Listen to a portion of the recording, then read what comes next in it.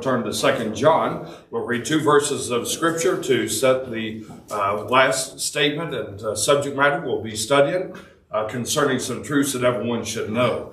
Since this will be, by the grace of God, our last lesson, our devotion on the subject matter, I'm going to make a brief recap as I did the last couple of mornings.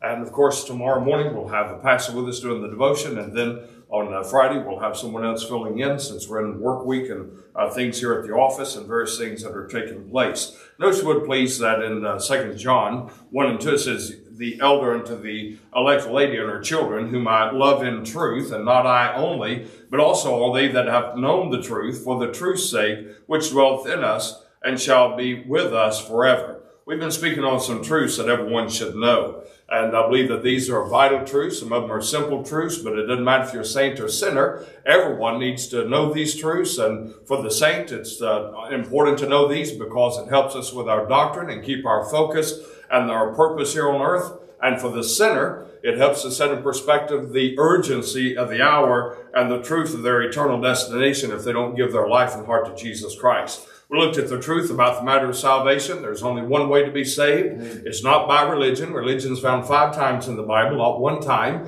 is it associated with salvation or how one can get to heaven. It's not in salvation. It's not in good works. It's not by keeping the golden rule. It's not by keeping the 10 commandments. It's not by attitude, opinion, or any other matter. It's a matter of putting your faith and trust in Christ, for there's no other name given among men whereby we must be saved, according to the Scriptures. And then we found the truth about the church. I believe it'd be important if everybody would understand the truth about the church. Today, it seems like many Christians, not all thank the Lord, but it seems like many Christians have no respect for the church, and because of that, the world certainly has no respect for the church.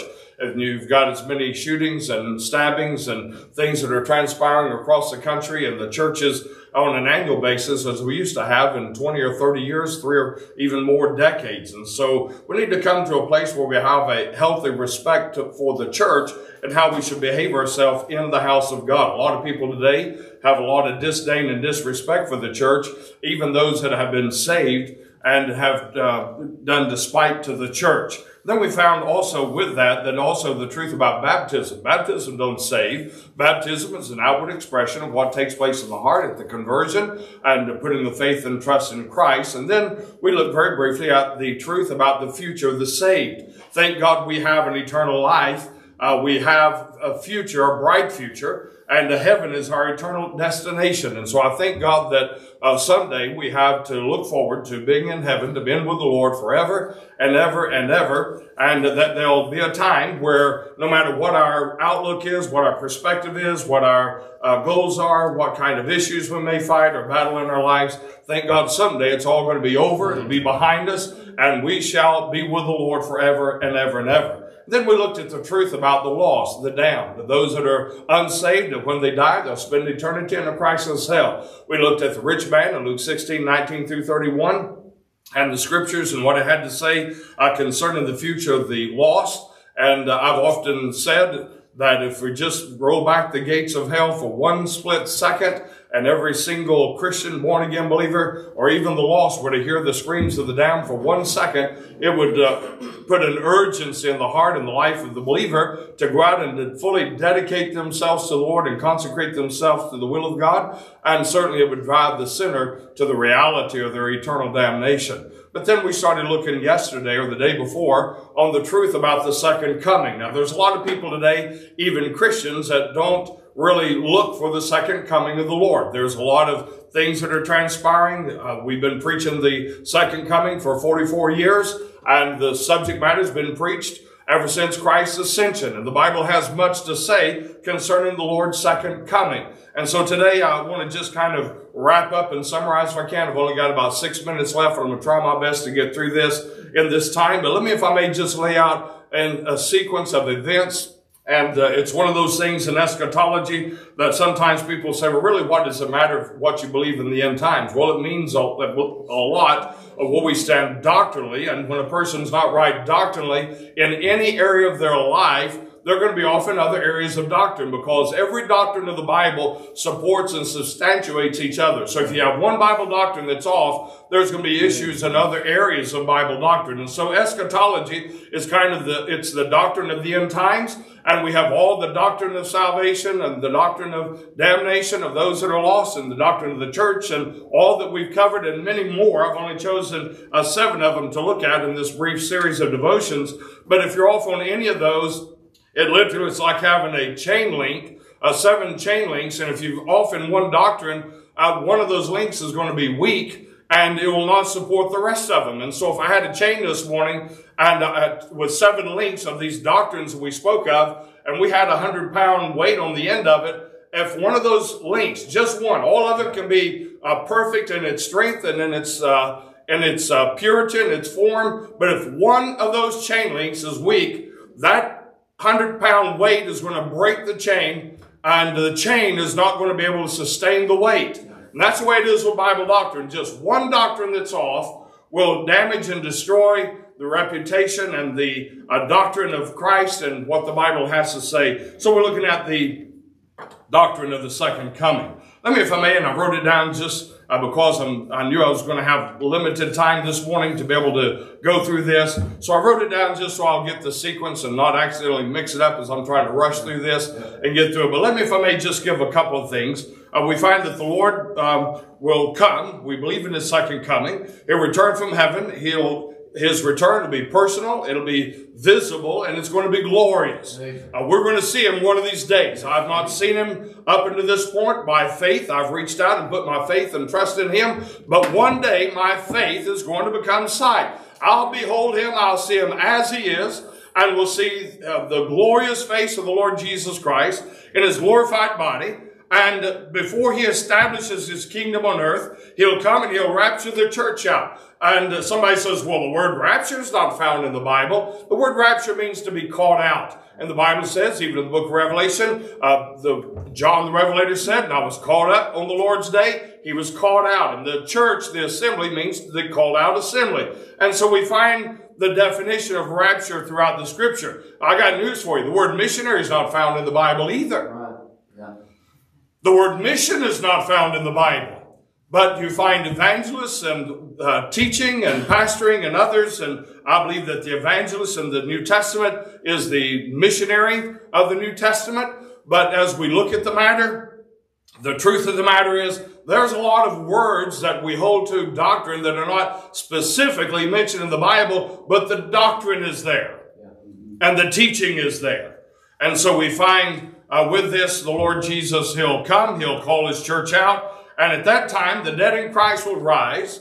We went the other day and put flowers on Mother and Dad's graveside and cleaned up my brother and sister's tombstone and my mother and dad's. And one day, because they had their faith and trust in Christ, my sister was saved at Auburn Valley Baptist Church at a youth camp several years ago when she was a teenager. My brother was saved while he was in jail in Whitfield County Jail, and gave his life to Christ. My mother was saved under evangelist and Pastor Sammy Allen in a tent meeting in South Dalton. My dad was saved as a young man in Chatsworth, Georgia. And I was concerned about their salvation for many years, Brother Slater. And finally, they gave very clear presentations of their testimonies. And I believe with all of my heart that one day, when the shout comes and the Lord shouts out His return, they're going to come up out of that grave. I believe Peggy's mother and dad is going to come up out of that grave. I believe Elvis is going to come up out of that grave. Elvis Emerson, let me clarify that for those that are listening online.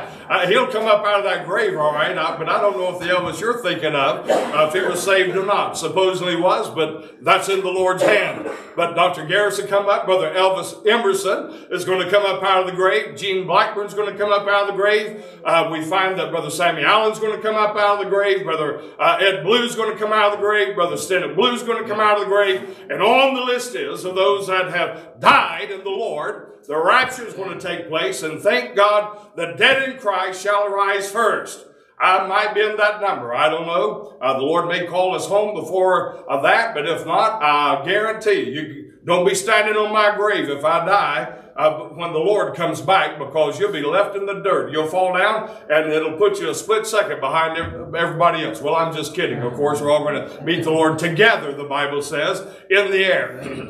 And so I'm glad you take a little bit of humor today, and at least I know you're awake.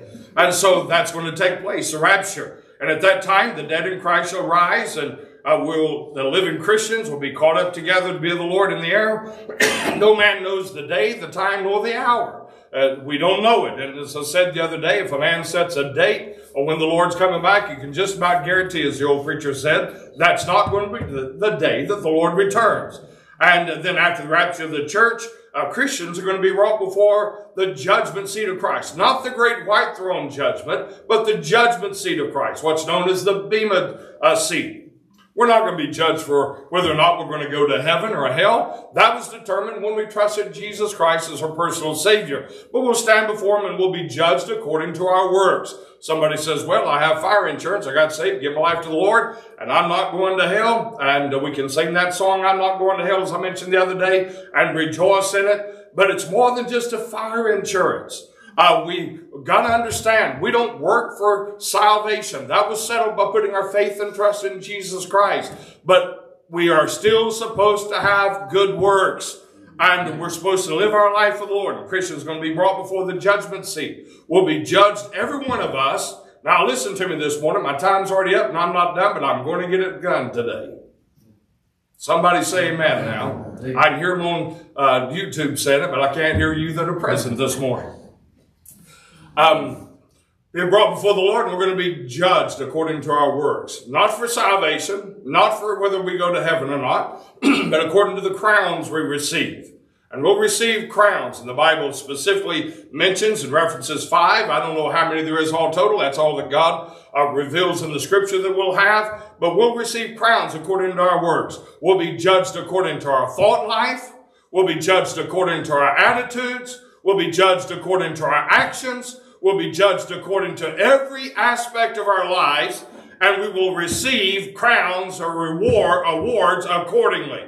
I remember a guy by the name of Shambach. He was an extreme Pentecostal in this area. And how many of you remember Shambach, right? We've got just 2 or 3 to remember. The rest of you are too young, I guess, to remember him, and some of you are older than me. But anyway, he used to preach all the time. I heard him one time say on the radio, he said, now, if you're not a Baptist, you can turn your radio off because this is strictly to the Baptists. And he preached against eternal security because Baptists believe in eternal security. And then one time I heard him preaching, and you said, why'd you listen to him preach? Because I liked a good laugh back in those days. And he would cause me to laugh substantially, even as a young preacher. And he said one day, he said, there's going to be some of you making him by the skin of your teeth.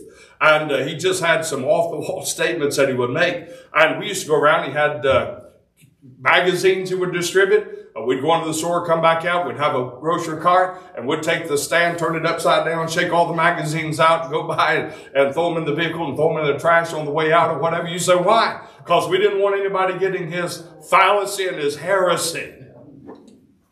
And I'm just simply, you say, where'd you get off on all that at? I don't know, but I just did.